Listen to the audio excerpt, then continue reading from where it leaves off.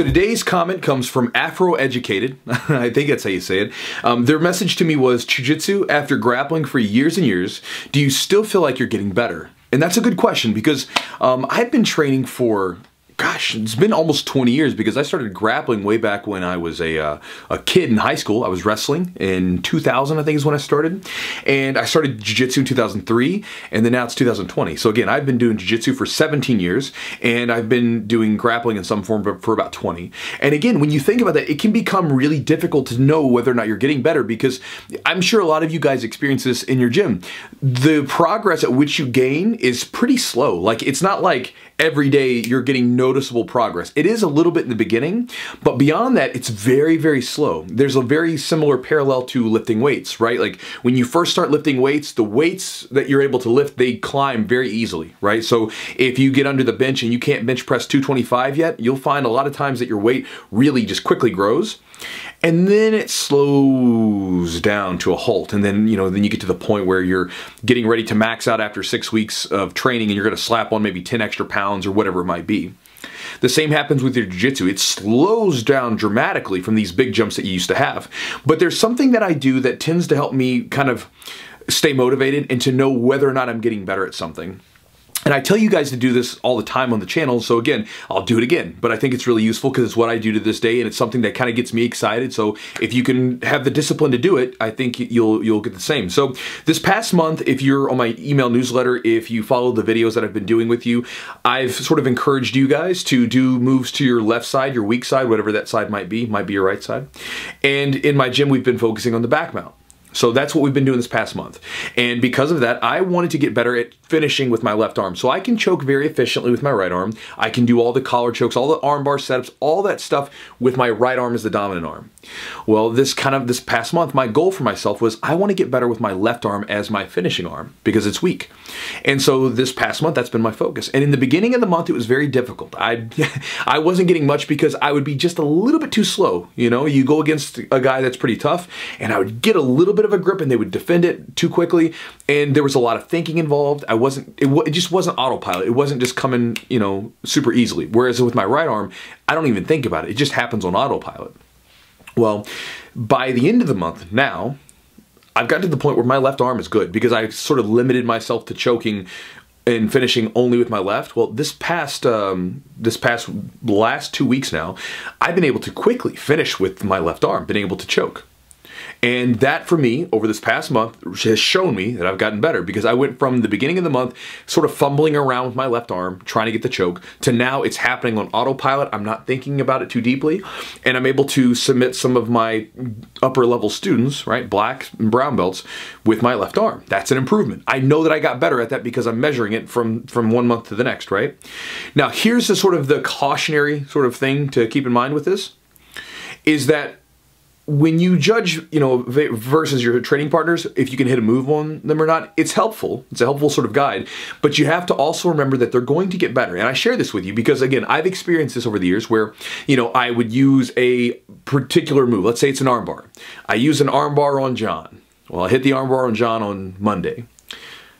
By next Monday, I go against John, and now he's defending the armbar. Now, a lot of us might have the sort of knee-jerk reaction to think, I got worse. My armbar's getting worse. Why am I getting worse? It was working last Monday. What happened now? But you also have to remember that your training partners are going to get better too. And if you're attacking them with a technique, they're going to get better at defending it. This is one of the things where I experience where a lot of my purple belts are better than some of the black belts as far as against me. Like when I roll with them, they give me more trouble than some black belts do in competition. Now, the black belts are more skilled, and if I was to take that black belt and put them against my purple belt, the black belt would definitely win. But because the purple belt knows my game, they've gotten better at defending all of my techniques. Now, again, it's all about the framing, right?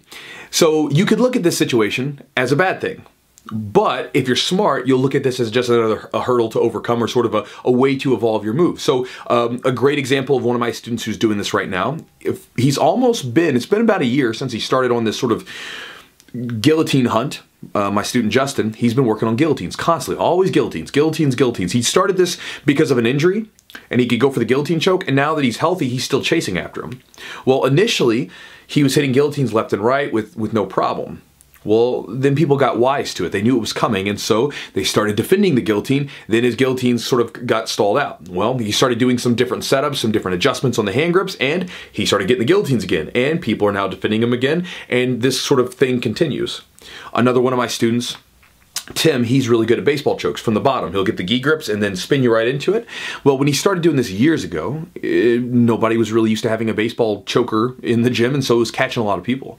Well, then people got wise to it. They started breaking the grips off. So then he started setting up different traps and different adjustments to lure people in, and boom, he'd start hitting it.